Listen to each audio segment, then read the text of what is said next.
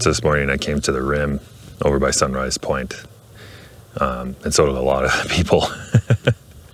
Not even just photographers, just people coming to see the show. It was a pretty good show. I shot 4 sheets of Kodak Ektar 100. I got one shot just as the sun was coming up over the hills in the most soft light, the warmest early morning glow. But there's actually a bank of clouds up on the east side of the sky. And unfortunately it blocked the sun just after it rose. I had just enough time to shoot 1 sheet of film, and then everything went muted again. So I sat on it long enough to wait for it to come above that cloud bank and expose a couple more sheets.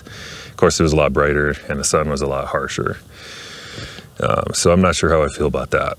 We'll see what happens when the film comes back and see if it's anything. I got a feeling I'm gonna like the earlier shot.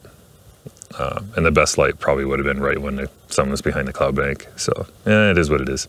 I took a few exposures anyway. There's some really cool sun streaks going through the forest of evergreen trees down here, but I wasn't quite in my composition. But it did have some really nice contrast lighting going on here. So just not sure if I want to like that any better than early light. I got a feeling I know the answer to that. So that's it for right now. I'm trying to decide if I got another composition in front of me here or not. Something I wanted to shoot some film on. Not entirely sure. It's just kind of hard to pick compositions out here. I'm finding that would have been nice to have a longer lens. So yeah, sorry for not talking through those compositions much. There's just a lot of people around and it's pretty awkward. So I just focus on taking the photos and I guess I'll walk through it later. I'm set up in probably the most popular place in the morning, so I kind of expected that. Here's all the Ektar shots from that morning. So 4 exposures. To my eyes, it looks like these bottom 2 are the earlier shots, just because this light here, this is really soft looking here. This is still pretty soft. This is looking a lot more contrasty. So I'd bet that these are the later exposures. Focus looks good.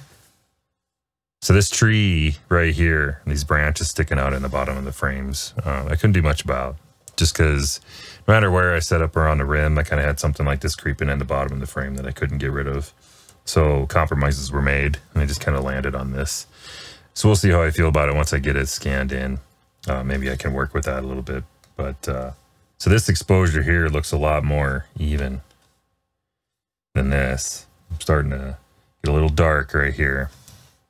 So I'm not so sure about these 2, but I'm excited to see these.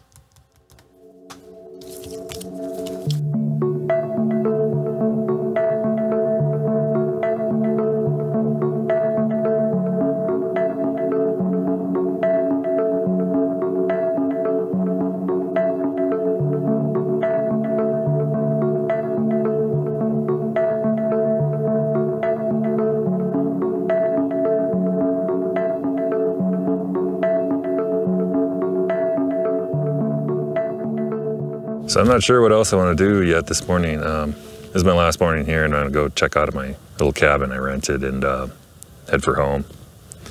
But I'm trying to decide if I want to do one more hike. I've shot a pretty good amount of film already. I'm pretty happy with what I've done. I'm just trying to decide if I want to shoot any more, because I still have a couple hours before checkout. It's still early.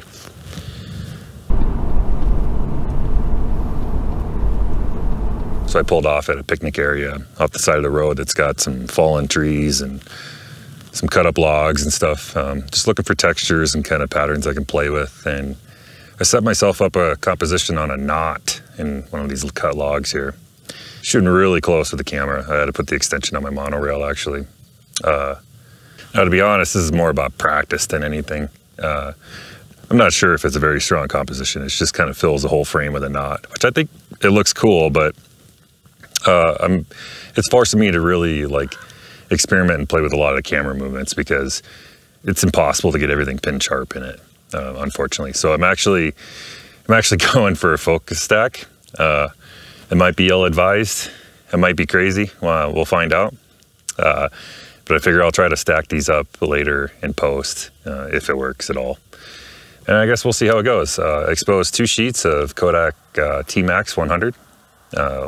One kind of focusing for the outline shape of the knot, and then I took a second shot trying to get the center as sharp as I could.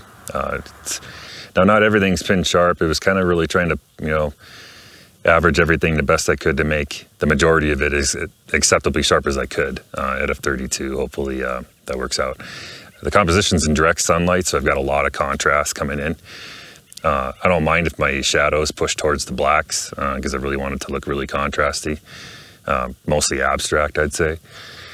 So my exposure times were 1/8 of a second actually on this one at f/32.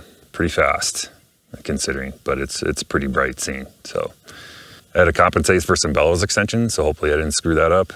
And then I've got a whole bunch of front tilt going on, some front swing. I got quite a few movements going on here. We'll see if it turns out at all. I'm just kind of having fun, just pointing the camera at different things. Just, you know, with any luck that stack will turn out. And if not, then I tried. But it's all about kind of experimentation for me right now, and just kind of seeing and learning and seeing what I can do with the camera.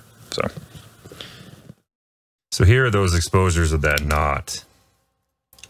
They're pretty thin. This is pretty thin here, but there is still detail in there in both exposures, as well as right here too.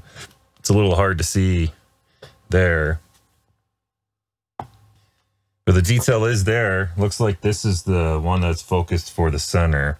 This is focused for the wood grain in the background. So this one's slightly brighter, looks like. So maybe I can pull in some details here in the parts that aren't so critical in focus. So I'll have to see when I get them scanned in. It was all kind of an experiment anyway, but they kind of look like there's something to work with there. They are dark. They're very dark, very contrasty, but that's what I was going for. This, I think, is going to be almost pure black with just a little bit of detail. Looks like there's more detail in this one. But that's okay. That's exactly what I was going for. So we'll see how they look when I get them scanned in.